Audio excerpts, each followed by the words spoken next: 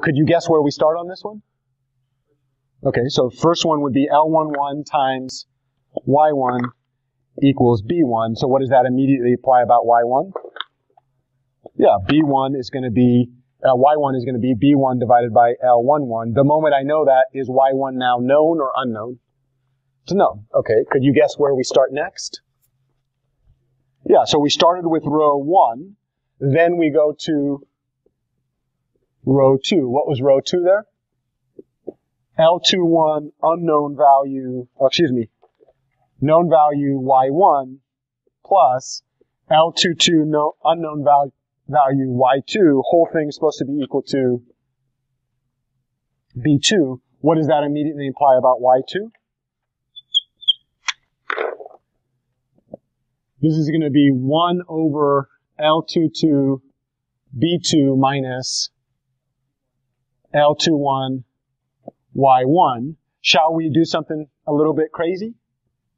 Should we try to do this as a sum? Where does the sum start? Where does it end? It starts at column 1 and goes to column 1 less than the diagonal entry, right? And then this would be L2K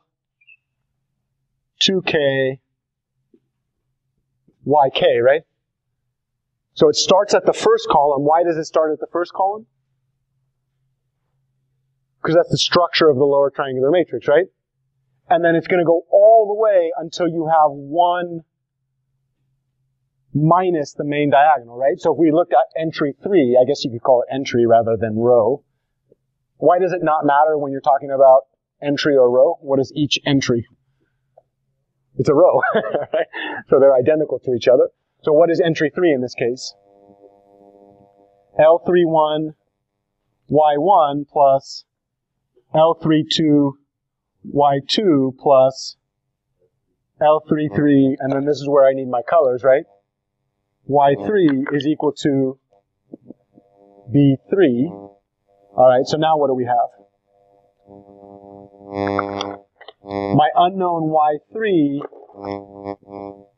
is going to be 1 over L33 B3 minus the sum from start at the first row, go to the row right before the diagonal. What's the row right before the diagonal there? Sorry, the column. Yep, you're right. 2. 3. It must be 3. How could you have told it was 3? Because we're in entry 3, right? L3K YK. Alright. Are we ready to generalize? Should we just write up the algorithm in general? Yeah, let's do it. So this is now an initialization step and a for loop. Actually, 2 for loops, right? We have an outer for loop and an inner for loop. Okay, so let's do it. What is forward substitution? How do we initialize?